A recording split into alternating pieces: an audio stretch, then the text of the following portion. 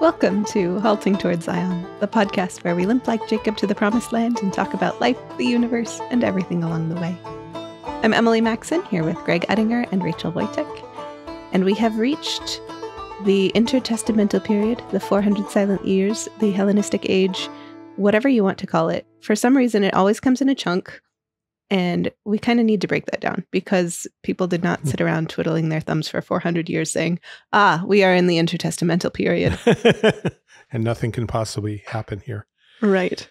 Well, before we so boldly go where everybody's twiddling their thumbs, a few things about Greece we kind of skipped over. We got as far as the Greco-Persian Wars, Thermopylae and Salamis and all of that, Plataea. And then we jumped to the Greek philosophers, the pre-Socratics, Socrates, Plato, Aristotle. And from Aristotle, the obvious place to go is Alexander. And that takes not a lot of time because he died when he was quite young. But there were some things that happened along the line that at least we probably should mention. This is not exactly a history class, but just so that people know the world didn't stand still waiting for Alexander to come on the scene.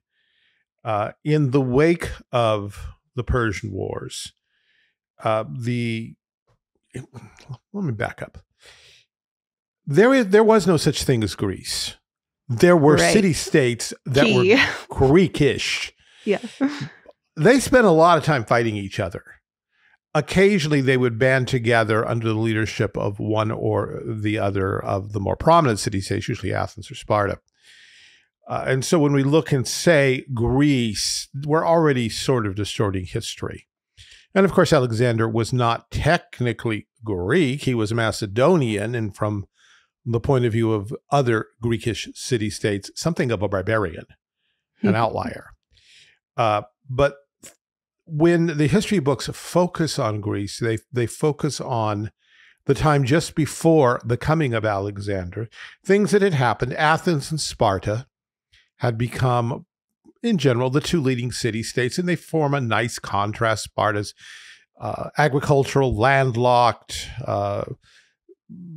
was founded by people who invaded and took over the local population and thus had to keep an eye on them all the time.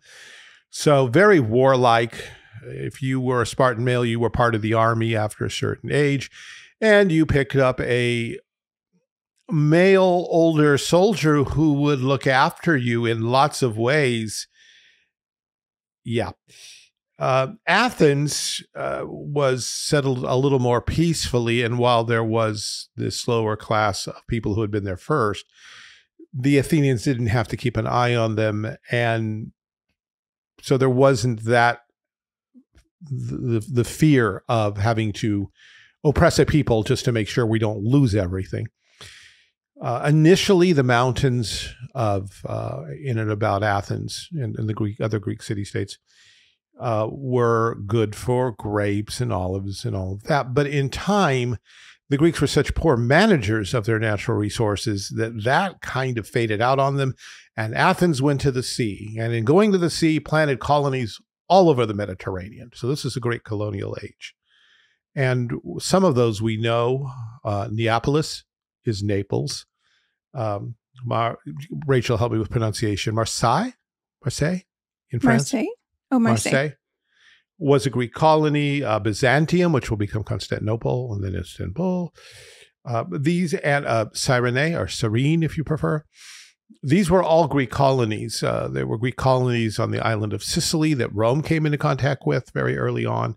In fact, that's where the word Greek came from, because that's what the Romans called these people. And when they found out they had friends further over that said, oh, you're all a bunch of Greeks. No, we're the sons of Hellas. That's what we said, you're Greeks.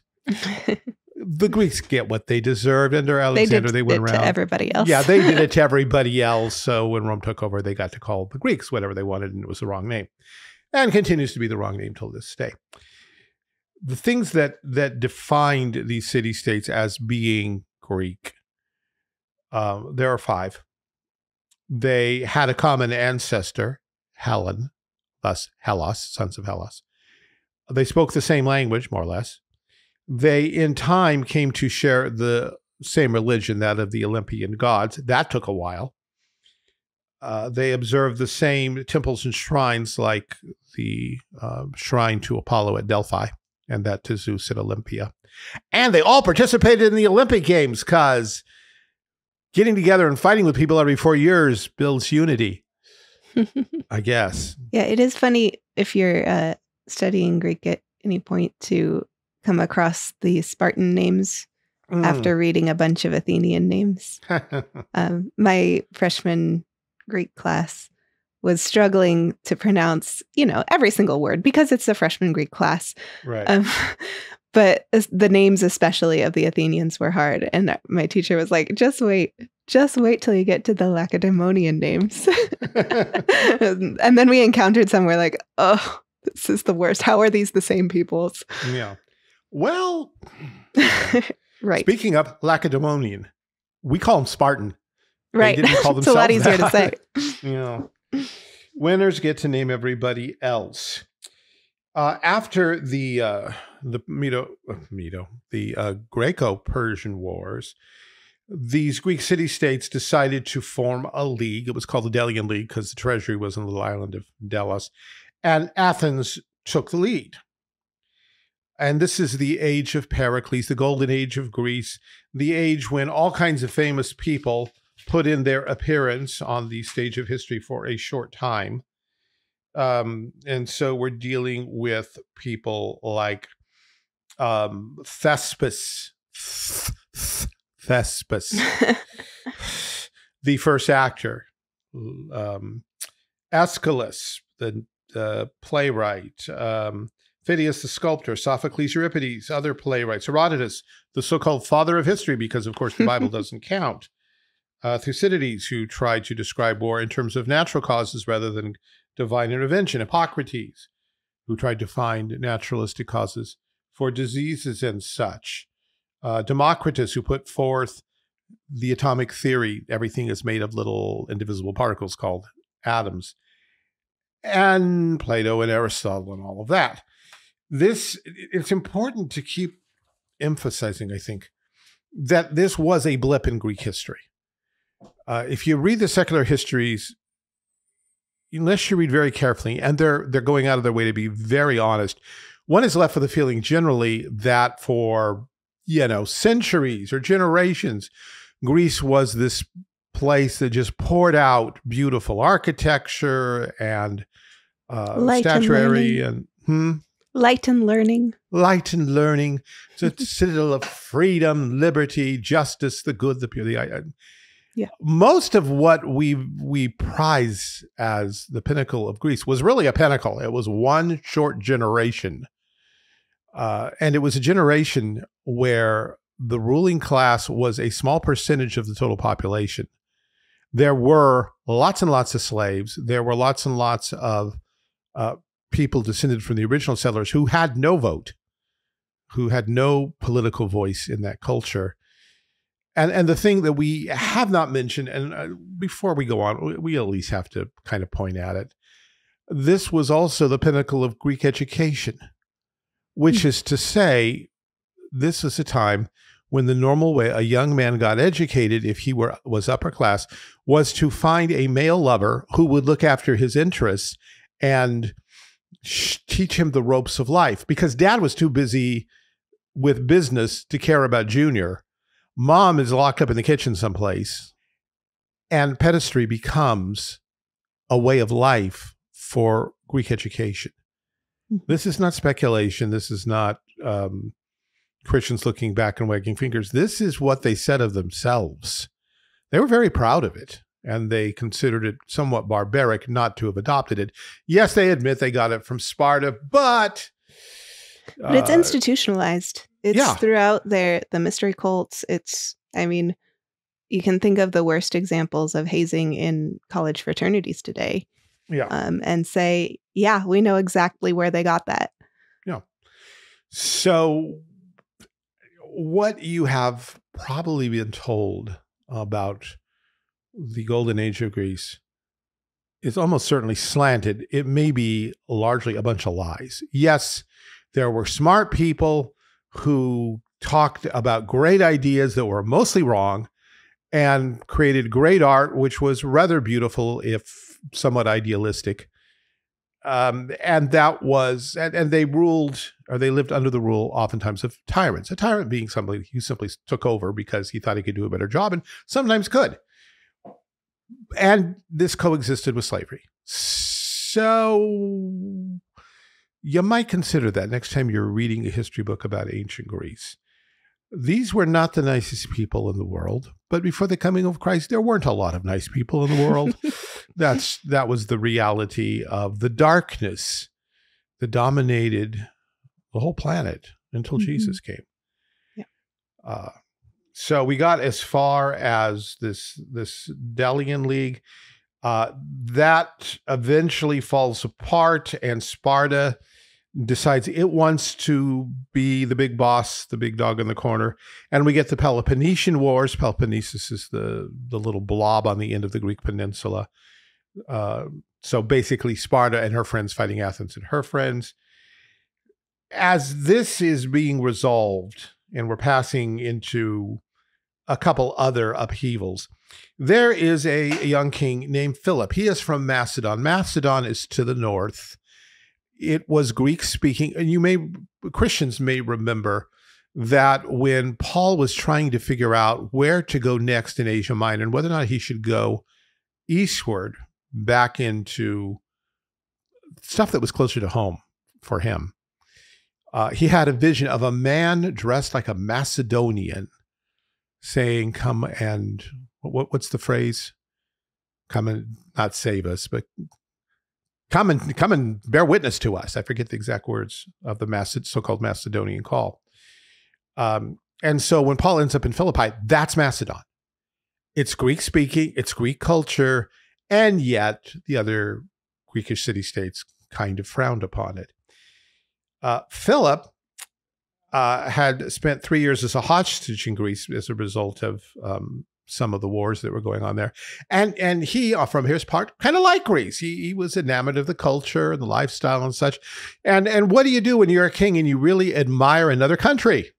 You make your country like theirs. Oh, you are so cute. You go take their country. You go take their country from them. That's what you do. Yeah. I'm not a king. And so he began moving against the Greek city-states one after another, because again, there's no Greece, there's no unified response. And the city-states have to decide how individually, one by one, what they're going to do. Some yield, some fight, they lose. Meanwhile, in Athens, there is an orator named Demosthenes who denounces Philip, from which a denunciatory, vicious speech is today, well, at least a couple of generations ago, was called a Philippic, because Philip. The other thing we know about Demosthenes is that he was apparently born with kind of a mush mouth, who stuttered and couldn't speak clearly. His solution was go down to the seashore, take a bunch of pebbles, put them in his mouth, and enunciate over the pebbles and over the roar of the ocean to learn to speak well. Like in My Fair Lady. Yeah. With the marbles. If it worked for Demosthenes, it will work for Eliza Doolittle. He tried to convince Athens that Philip was up to no good. In the end, though, Philip took all of Greece. And then Philip turned and looked into Asia Minor and beyond at the Persian Empire, which he didn't like for a number of reasons, largely because it was A, Persian, and B, not his. And so he decided he would go take that. But he died. And his son, Alexander III, came to the throne. Now, skip forward a bit. Why he did what he did, he explains later, and let's hold on to that for a second. But in time, he, having Greece at his disposal and Greek troops at his disposal, he takes them, leads them across the Hellespont into Asia Minor. Asia Minor falls. He confronts the Persian monarch, Darius III, checks him, drives him off, begins to move down the Palestinian coast to Damascus and Tyre and Sidon. This is all prophesied in the book of Zechariah, who sort of checks this off one by one. Alexander goes down and deals with the Philistines, who basically point out Jerusalem and say, well, if you didn't like us, you're not going to like them at all, because they're not half as nice as we are, and they're going to taunt you and do nasty things, so you probably want to go deal with them right away. And Alexander turns his army and moves toward Jerusalem. Well, Jerusalem is in no condition to do much of anything. The Persian Empire can't take on this guy. What are they supposed to do? According to Josephus and the legends that were passed on, the high priest goes into prayer mode, talks to God, pleads, can't you do something? Where are your miracles? Isn't there something we can do to save our city? And the legends say that God spoke to him in one fashion, another dream or something, and said, what you need to do is put on your priestly garments, open up the gates of the city, and have the whole city go out and meet him. Any way you look at it, this was going to be a good move. And so they do. And the city gates are open, and everybody's there with palm branches welcoming their new conqueror, their friend, their future king. And Alexander's nodding and moving on. This is mine, all mine. And then he sees the high priest in his high priestly garments and stops and gets down from his horse and looks at the man and runs up to the man. And all of his generals are thinking, okay, how has this guy ticked Alexander off so quickly? And Alexander falls on his knees before the priest, who then lifts him up, greets him, and ushers him into the temple, where he shows him the prophecies of Daniel that speak of a great king from Greece coming, a king who will do according to his will, and who will destroy the Persian Empire. And he helps Alexander offer sacrifices to Jehovah, to Yahweh. And when all is said and done, Alexander goes his way and leaves Jerusalem under his special protection. So Jerusalem, for a time, is fine. The story continues that Alexander's generals came to him later and said, what was that, boss? All these people are bowing to you and cheering you and honoring you, and here you are honoring this barbarian priest. What's that all about? He says, when I was in Macedon, contemplating whether or not my dad's idea was any good, whether or not we really had a chance of bringing down the whole Persian Empire, I was asleep and I had this dream, and I saw this vision of a man very strangely dressed, inviting me into Asia Minor, promising me that this all would be mine. And so I went. I never had seen a man dressed like that before, since until today. The man I saw was this Jewish high priest, and therefore I do him honor. Take that for what it's worth. That's Josephus' account of somebody's account of why Alexander spared Jerusalem. Alexander continued down into Egypt, which had been an Assyrian, then a Persian province. It fell into his hands without any real opposition. He founded the city of Alexandria and made it the cultural center of the coming age. You were mentioning all the names that we give to this period. One you missed is this is also called the Alexandrian age, not for Alexander's sake, but for the sake of the city and the museum and library there. It was the cultural center of the world. Anyhow, Alexander goes out into the Egyptian desert to the oracle of Ammon and asks the oracle, who's for Egypt on the equivalent of the oracle at Delphi, and ask him, my mom used to say that I was the son of Zeus, that in fact Zeus came to her one night in the form of a serpent and lay with her, and I was the product. I'm the seed of the serpent, as it were. This sounds very familiar. Can you confirm this? Yeah. That is, you are your mom was so telling the truth. That's exactly who and what you are. You are the son of Amun-Ra, of Zeus, Amun-Ra, or whatever you want to call it, of the great king of the gods. And therefore, you are a rightful pharaoh. Go be one. You can leave a tip at the door. And so Alexander goes forth to conquer the rest of the Persian Empire, secure in the knowledge that he is the son of the divine son, the seed of the serpent, the son of God, and therefore, in theory, unstoppable. Pretty much is. For his short life. Yeah, for his short life, which we're almost to. He got as far as the Indus River, the borders of India, At which point his Greek army said, we want to go home because this is all we've signed on for. Alexander went into his tent and moped, hoping to break their hearts, but they stood firm. No, we're going home. We're done here. And according to at least one legend, Alexander said, my astronomers tell me there are other worlds in the sky, and I have not even conquered one. Blah. We feel so bad for you, Alexander. Yes. He went back to Babylon. And Rachel's going to tell us about the people's theories concerning his death in just a second. But one thing that does fit at this point, Alexander had been trying to find a way to merge the Greek peoples with the Persian peoples, to merge the two cultures. The Greek empire he had created with the Persian empire that had existed. And he thought it would be great if there were a world capital that was appropriately located. And as he returned, he found what was left of Babylon and said, wow, what a perfect site for a world capital. What an original thought. Yeah, I will make this the center of my empire and the center of world government. He was dead really shortly after that because God had said of Babylon, it's never going to be rebuilt. So Rachel, tell us about Alexander's death. All right. Well, he was only 32 at the time and had appeared to be wonderfully healthy and strong. And then he suddenly got sick and died 11 days later. So there has been no end of theories of what caused this because it wasn't immediate. So it seems like maybe it was some sort of sudden onset disease. Or maybe somebody was trying to assassinate him, but it was a slow assassination.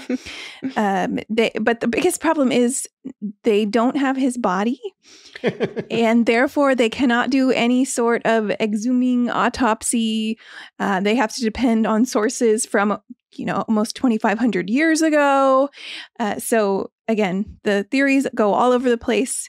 The latest theory is that he may have contracted West Nile virus because it seemed that he had sudden onset of fever, neurological symptoms, and extreme abdominal pain. The other favorite theories include necrotizing pancreatitis and encephalopathy with some peritonitis mixed in to give him the fever with the stomach pain. Others include things like Guillain-Barré syndrome, some things I can't even pronounce. Or they go through this whole list of all these diseases and then end with, or arsenic poisoning. I don't think that takes 11 days to kill you, but maybe I'm wrong. Well, you see, he stopped for 11 days to visit these nice old ladies and have some tea and wine with them. Yeah. And every day they put a little bit in his cup. So whatever it was, it's very sudden, where he seems perfectly fine and then just dies like that. So nobody's prepared for his death, obviously, because he was only 32 years old. And granted, he had been a military leader now for 16 years, but that's still, they would have expected a lot more from him. So the theories go all over the place. And if you want to go down a deep hole, you could probably spend hours in all of the literature that has been produced by what killed Alexander. Interesting. Well, maybe not, but I'll bring it up anyway. Side note, I always was under the impression that Alexander died at 33. And then when I started doing my research for this, I kept seeing the number 32 all over the place. And eventually, the one site that yielded 33 was Britannica. What is going on here? And so finally I said, all right, I simply have to count. It turns out that he was about 1 month short of being 33. So Britannica rounds, nobody else does. So it's a question of whether we're going to round up or round down. Because he hasn't technically reached it yet by a month. We're going to say 32. 32 and 11 months. Yeah, it sounds like you're a small child. Yeah. I'm 32 and 11 twelfths. What happens next was foretold by Daniel. And I want to read two of the passages. So this is Daniel chapter 8. Daniel says, I lifted up mine eyes and saw, and behold, there stood before the river a ram which had 2 horns. And the 2 horns were high, but one was higher than the other, and the higher came up last. The animals and beasts in Daniel's vision represent empires. This is one that has 2 dimensions, the second one coming up last, Medes and the Persians. And I saw the ram pushing westward, northward, and southward, so that no beast might stand before him, neither was there any that could deliver out of his hand. But he did according to his will and became great. And as I was considering, behold, an he-goat came from the west on the face of the whole earth, and touched not the ground, and the goat had a notable horn between his eyes, one powerful point of force. And he came to the ram that had 2 horns, which I had seen standing before the river, and ran unto him in the fury of his power. And I saw him come close unto the ram, and he was moved with choler against him, and smote the ram, and brake his 2 horns. And there was no power in the ram to stand before him. But he cast him down to the ground, and stamped upon him, and there was none that could deliver the ram out of his hand. Therefore the he-goat waxed very great, and when he was strong, the great horn was broken, and for it came up 4 notable ones toward the 4 winds of heaven. And out of one of them came forth a little horn, which waxed exceeding great toward the south, and toward the east, and toward the pleasant land, that's Canaan. And it waxed great even to the host of heaven, and it cast down some of the host and of the stars to the ground, and stamped upon them. Yea, he magnified himself even to the prince of the host, probably the high priest. And by him the daily sacrifice was taken away, and the place of the sanctuary was cast down, and a host was given him against the daily sacrifice by reason of the transgression, that is, the transgression of God's people. And it cast down the truth to the ground, and it practiced and prospered. And there's a bit more. Later, we actually do have an interpretation in case we missed it. Later on, Daniel was told, the ram which thou sawest having 2 horns are the kings of Media and Persia. And the rough goat is the king of Grecia.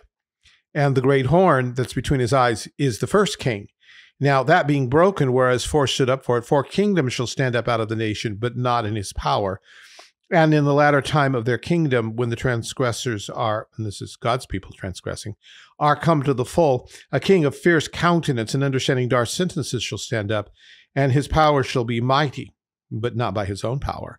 And he shall destroy wonderfully, and shall prosper and practice, and shall destroy the mighty and the holy people.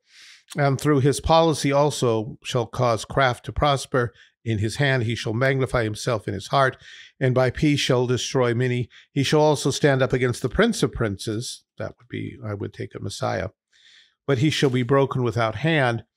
And that wraps up. But in chapter 11, which we began to look at last time, we have something similar. The revealing angel says, chapter 11, verse 1, also I, in the first year of Darius the Mede, even I stood to confirm and to strengthen him, and now I will show thee the truth.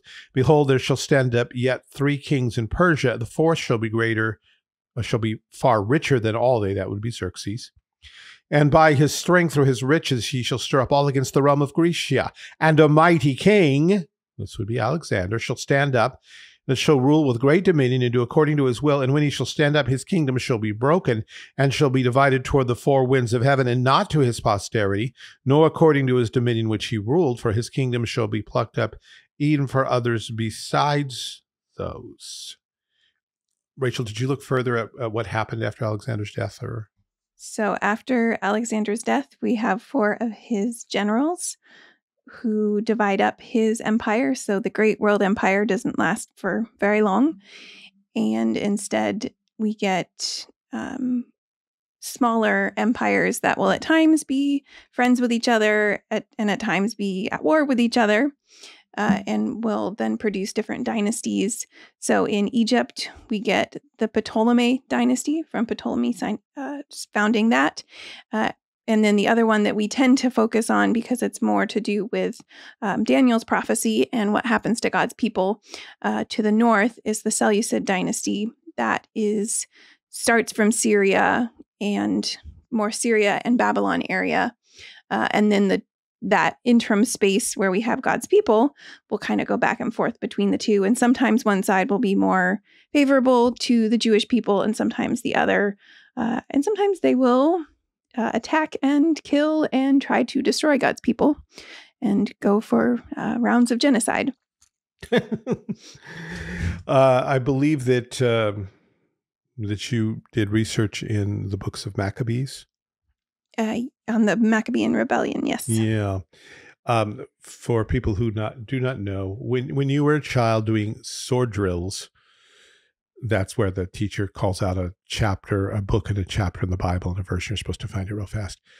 Some smart aleck teacher eventually would say, First Maccabees, chapter 3, and everyone would start to turn and they realize, wait a second. That's not in my Bible. That's not in my Bible. It's in Roman Catholic Bibles, though. It's not because it should be, but simply because it is. So there's the reference for those of you who may have never heard of Maccabees before. You might have been told about it, or it might have been mentioned in some Sunday school drill once upon a time. Not inspired scripture, written in Greek, doesn't claim to be the work of a prophet, is very much a political sort of document. And it describes how bad things got under one of the Seleucid kings. But before, Rachel, I have you talk about that thing, as we go on in Daniel, I just want to read a couple verses to show you what happens, if I can get my light to shine where I need it to.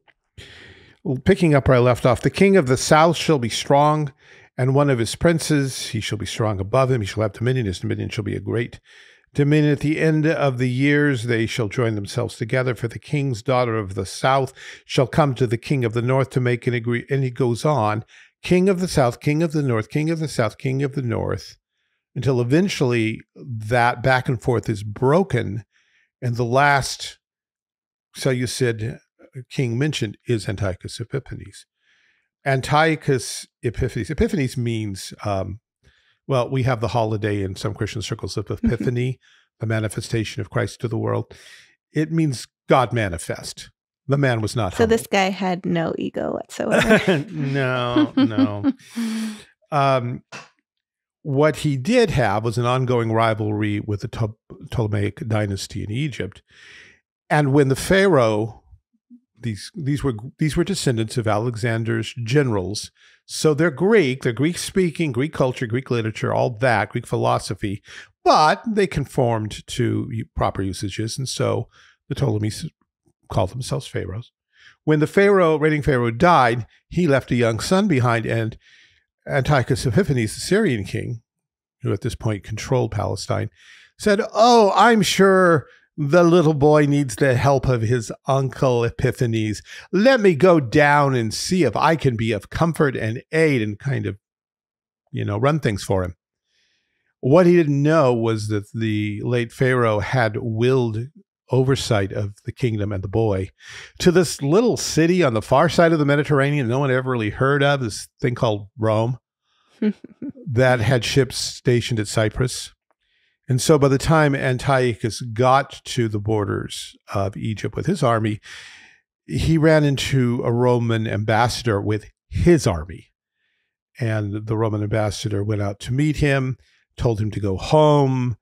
Antiochus demurred, and the Roman ambassador took a stick and drew a circle around him and said, "Do not step out of Antiochus demurred, or you're going to deal with my army."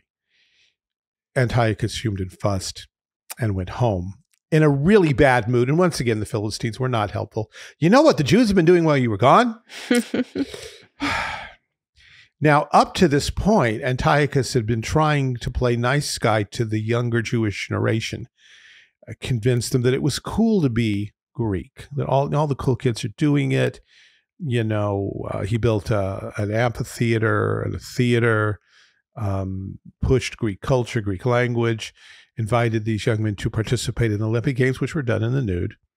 Some of them, for fear of embarrassment, applied needle and thread and something to make themselves not seem circumcised.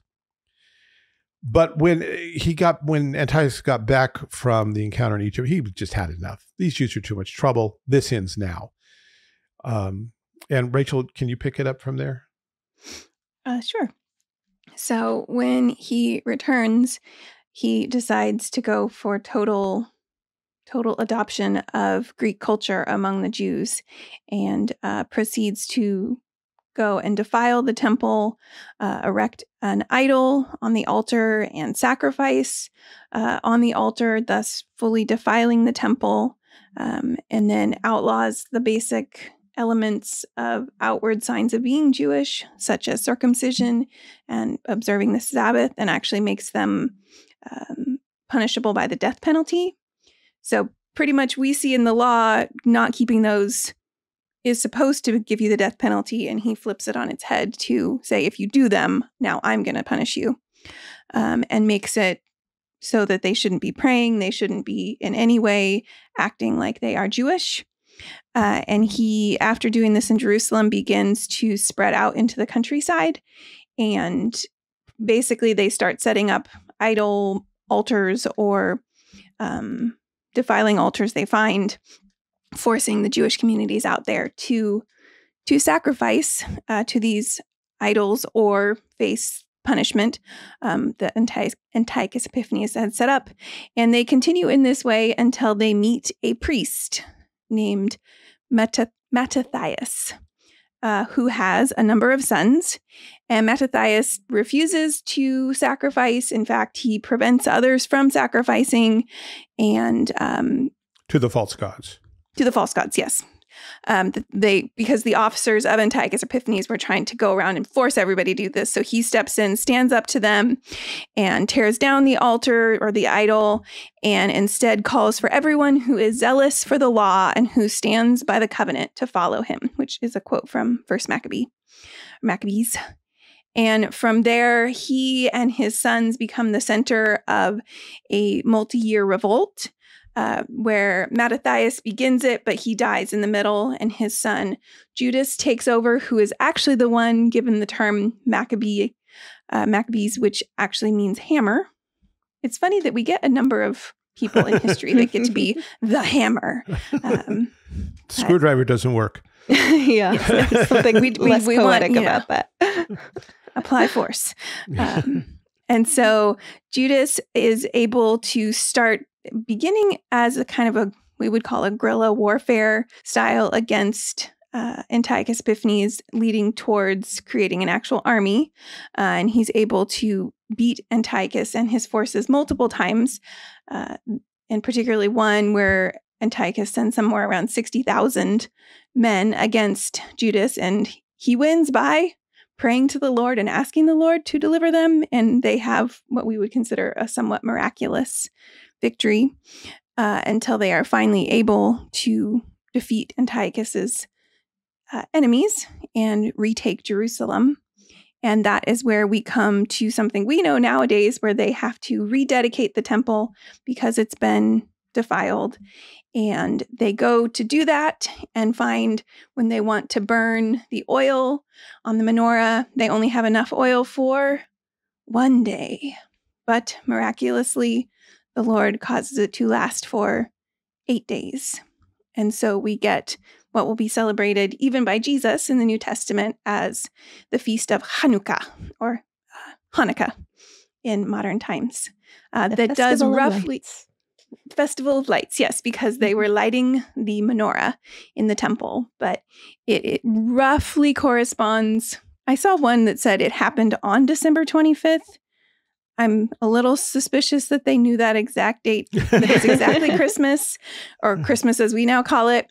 But it is generally around that time of year. And so that is where it continues today as the so-called Jewish holiday of that time period.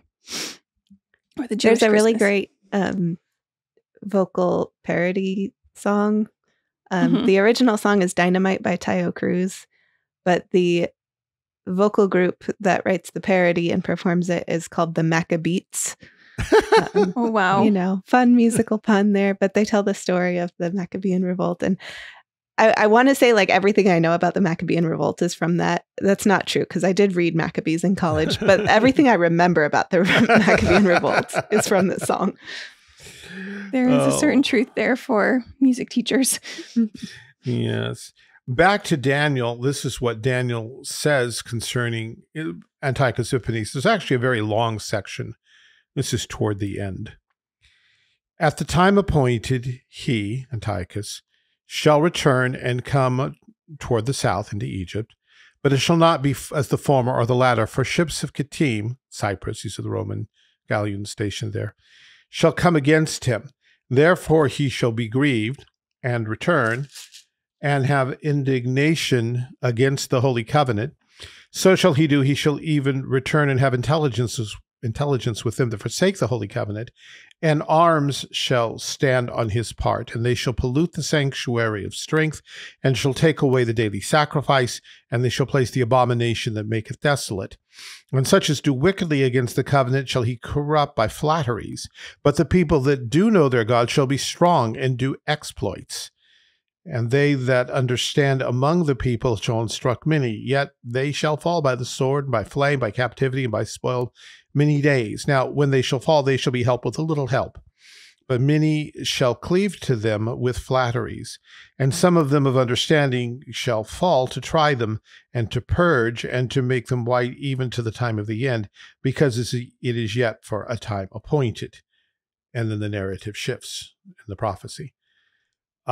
This whole section describing the Seleucid and the Ptolemaic kings is so accurate in its forecasting that liberals traditionally have looked at Daniel and said, well, of course, it's absolutely accurate because it was written after the fact. How else could he possibly know all these things?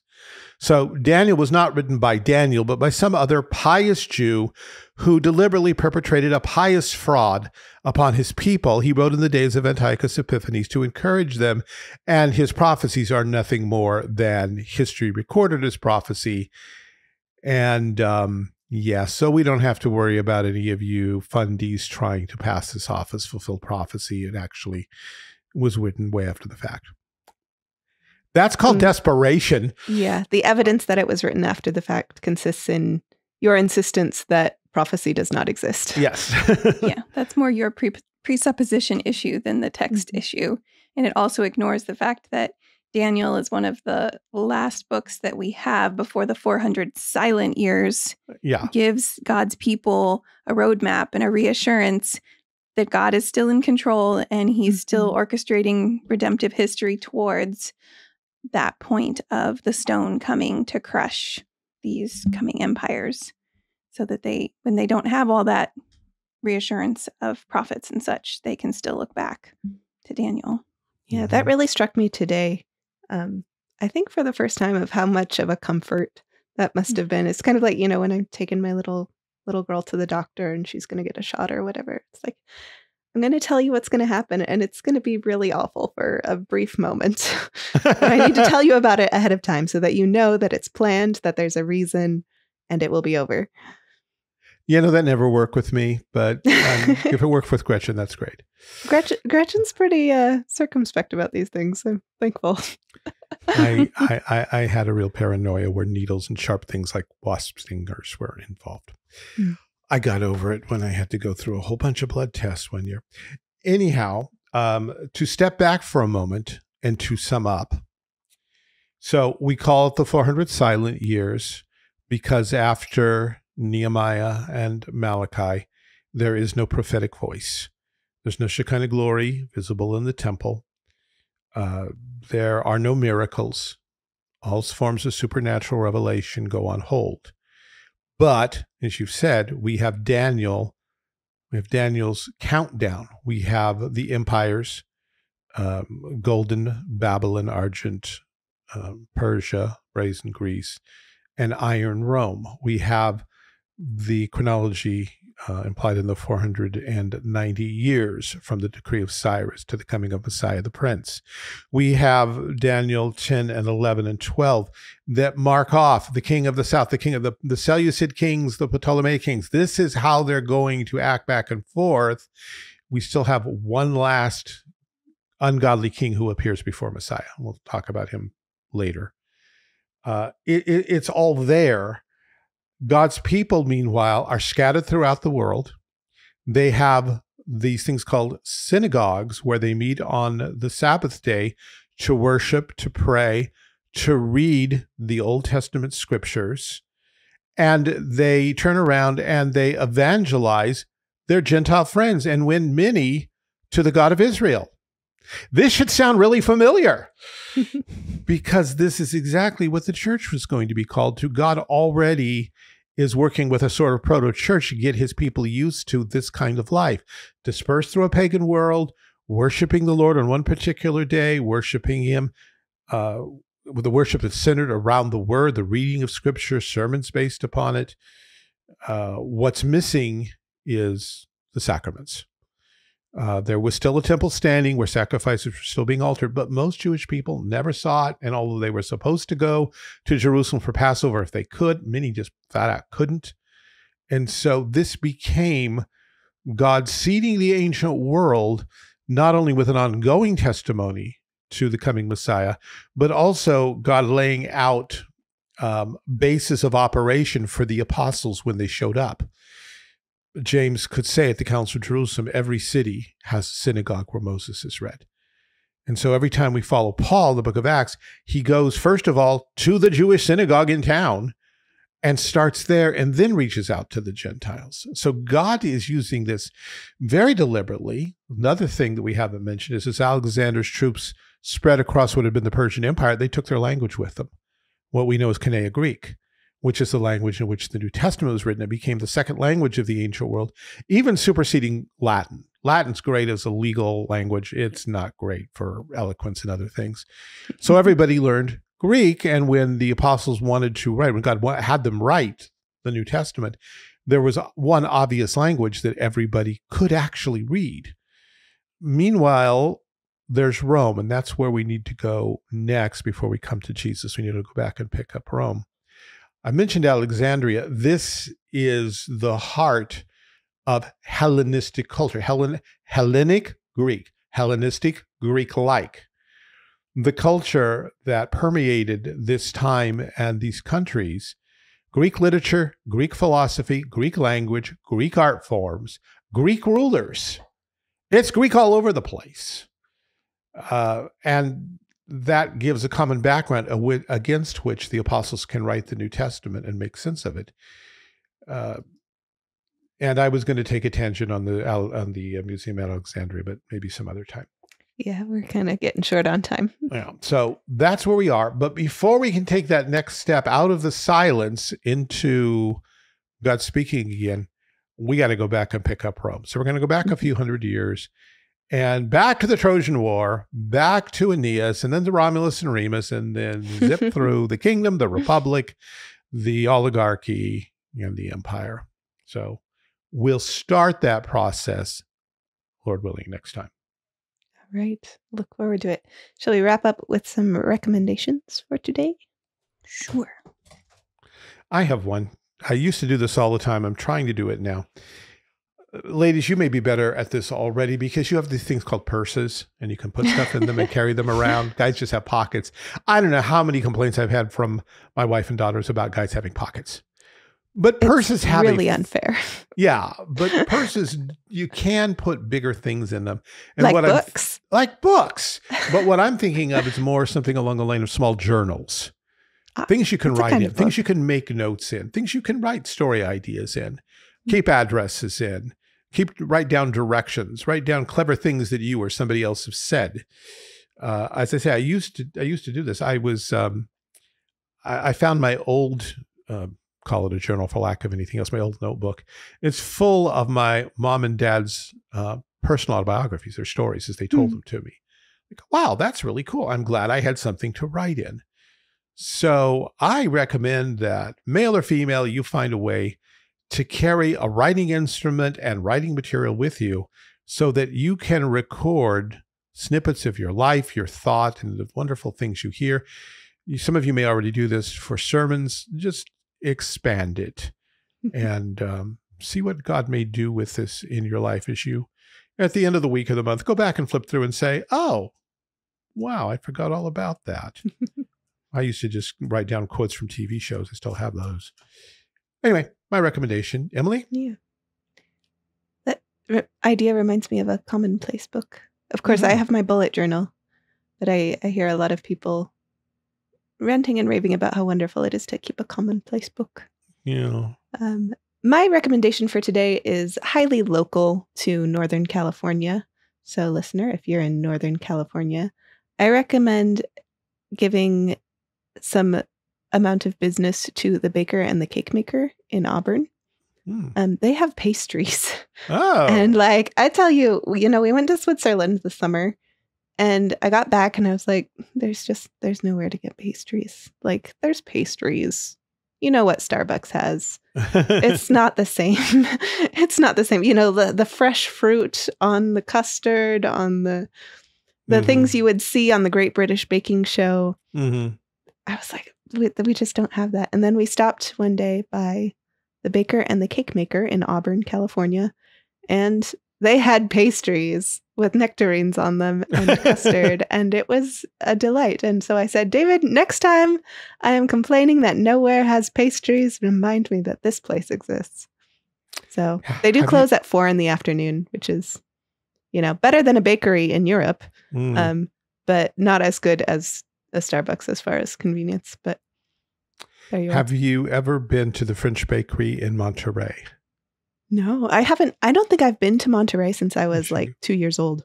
Well, I am not an authority on pastries, but given my wife's repeated returns to said bakery, it must be awfully good on the order of, a French bakery. So Monterey, look it up. It's easy to find. Not so easy to find a parking place anywhere near, but aside from that, it's you'll find it easily enough. Rachel.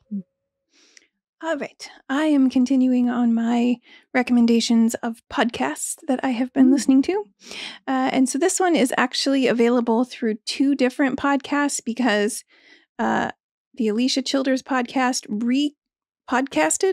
Is that a verb? I don't know. She re-broadcasted. Re-released a podcast from another group called All the Things, which is put on by the Center for Biblical Unity. And it was very fascinating. The original one is longer than the one she puts up because she clips it. So depending on which length you want, but it is on the woke right. And it was very fascinating and completely not something I had heard about at all. And even the lady on the podcast was going, I'm starting to see these things. Is this an actual movement developing? But it's basically there through social media and various other places. There seems to be a rising rhetoric of those on the right starting to pick up a lot of the language of the woke left, but inserting their own terms and people. And so they are becoming the oppressed. The oppressed are the white males. The oppressors are all of these others that have been holding them down. But one of the interesting things was in the middle of it, it's seems to have a rise in anti-Semitism coming in, which links in with a lot of the Israeli war going on right now. And so there tends to be a lot of negativity towards them and a return to seeing them, the Jewish people, as one of the primary instigators of all the evils of the world in a lot of ways. So it's just very fascinating and not something I was aware of at all. So I put it out there for those of you that find such things interesting. Yeah. I had come across the fringes of such things and had not considered that could be actually a but it's a basically thing with force behind it. Yeah, you hold one side down and eventually they jump up and start hitting back. And that's kind of what they're saying on the podcast of you basically, you who claim to be oppressed have become the oppressors. And guess what? Now the other side is hitting back. But on your own terms. Yeah, but they're using the same language, which is what's really interesting is they're using a lot of that Marxist language that seems like it shouldn't belong. So it's interesting. Always new battles to fight. And it's always the same battle over and over. Yeah, I was going to say, all the same things still apply. Why we shouldn't follow that. But. Well, this has been great. Thank you both so much for this conversation. Big thank you also to David, our producer and my lawfully wedded husband. Big thank you to our financial supporters for keeping the show rolling and supplying our wonderful editing software. We really appreciate it. David saves so much time. Thank you. Big thank you also to our transcriptionist who makes this show available in your inbox via our Substack. If you'd like to subscribe to that, look us up on Substack, Halting Towards Zion. If you'd like to get in touch with us, you can send us an email at haltingtowardszion@gmail.com. And we'd love to hear from you. I think that's about the size of it. So I will say good night. Thanks for listening. See you next time.